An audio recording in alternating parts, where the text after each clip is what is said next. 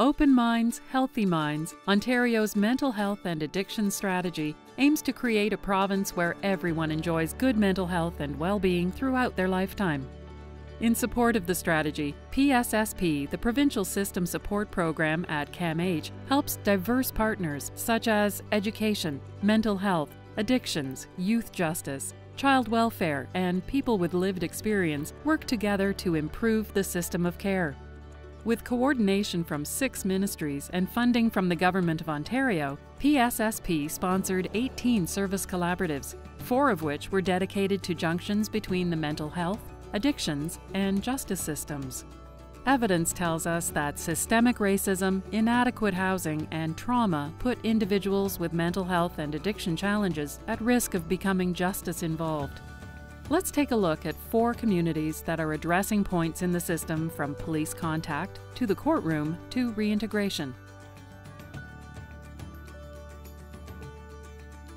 The goal was to improve services for justice-involved youth with addiction and mental health issues. So when we engaged with our justice partners, we talked about how far more efficient this youth court system could be if there was a dedicated day, a dedicated time, in which we could allocate our resources and our agencies and our people to make sure that the services and the opportunities for youth that were going to be required were there and available. All of the resources are there.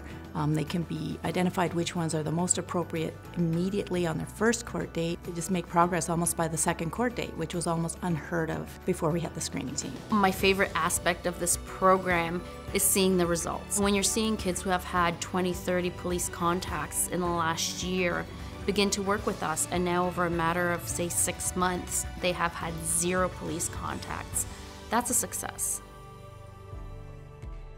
Intersections is an early intervention where police and community partners help navigate family members and youth to supportive services. An intersections worker is a support person who really is the one to develop those positive relationships with the children and families who are referred to the program, and to be the one with the experience and the expertise to support the families in getting them connected to services and getting the support that they need. Some of those services could be a quick turnaround, could be just an attachment back to their school program, anger management.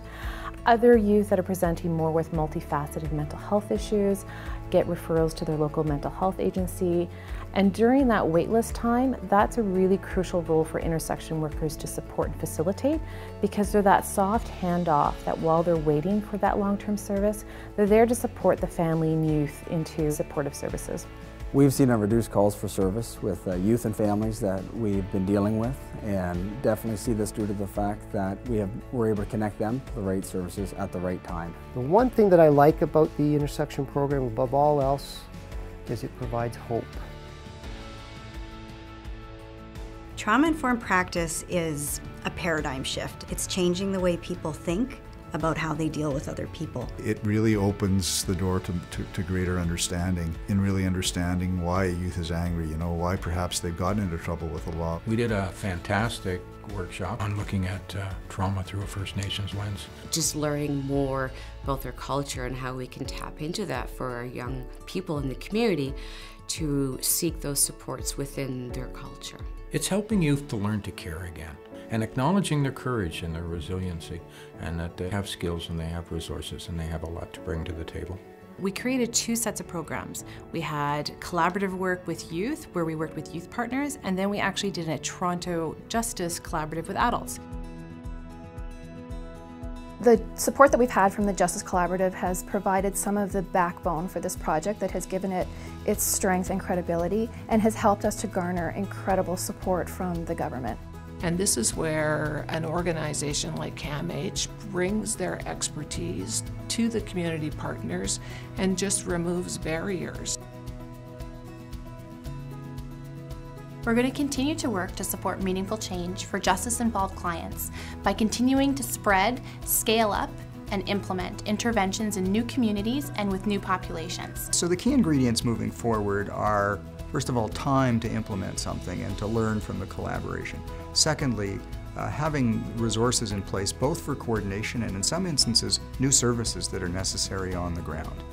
And I guess the last piece would be how do you build in from the beginning a sort of a formative evaluation where people learn as they go? I think some of the very positive experiences out of the Justice Collaboratives is the quality of the services and the expertise that's being brought to the table is being leveraged. I think what we really want to talk about is building community, and when you talk about community, you talk about collaboration. Really pull people together to be able to be trained and work together on similar outcomes and indicators, and really look at evaluating what they're doing together as a collective. It's captured the imagination of our community, and it's engaged a broad cross-section of our community in making it work.